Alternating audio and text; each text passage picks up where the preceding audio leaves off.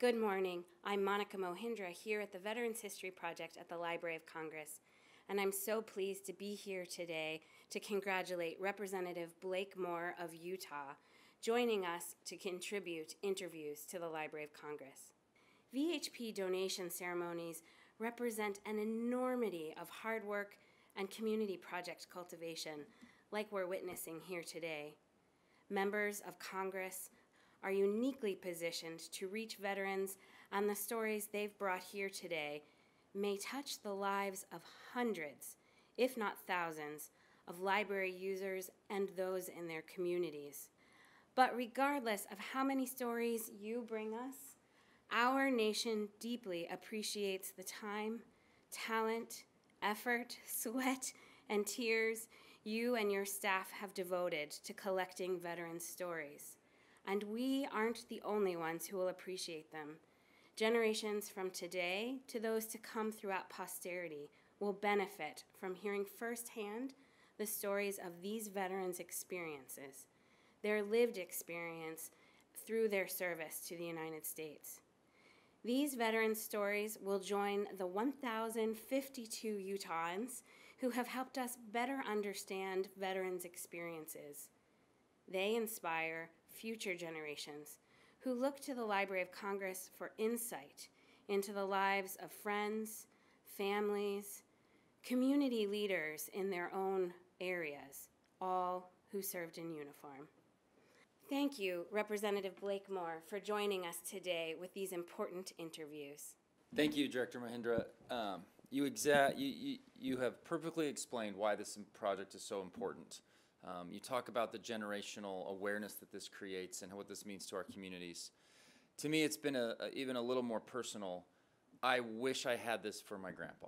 He served in World War II, and I heard him tell a few stories. We have a scrapbook, but to have had a video, embedded into the Library of Congress would have been something very special for our family.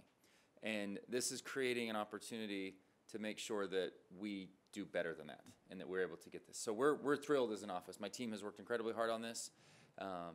And as I look back on it, I think about Major Brent Taylor and his wife Jenny Taylor. They're a Gold Star family. He was killed in Afghanistan.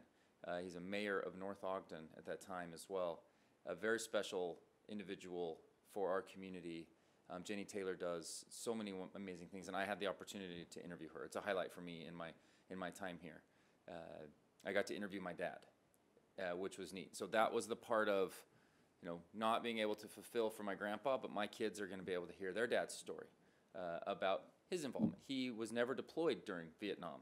He's always felt that there was he didn't ever do as much as some of his friends who were deployed and who he even lost. But it was a good chance for him to recognize that, we care about service and service alone. And this is an opportunity for any veteran to be able to tell their story. So thank you for the Library of Congress for the work that you all do to make this possible. Last piece I'll add is a really unique aspect of our work that we've done in northern Utah in engaging with high school aged kids that are learning how to do audiovisual work in their curriculum. And they are the ones that set the stage, set the microphones, got us a studio to use. And while doing it, they heard over 60 plus stories from veterans, right? So this is what it is about community and sharing this message out. That's the point of this, is so we can actually sort of force multiply one individual story to countless people. And the community came together. We had people interviewing from communications degrees at Weber State, right? In our own communique.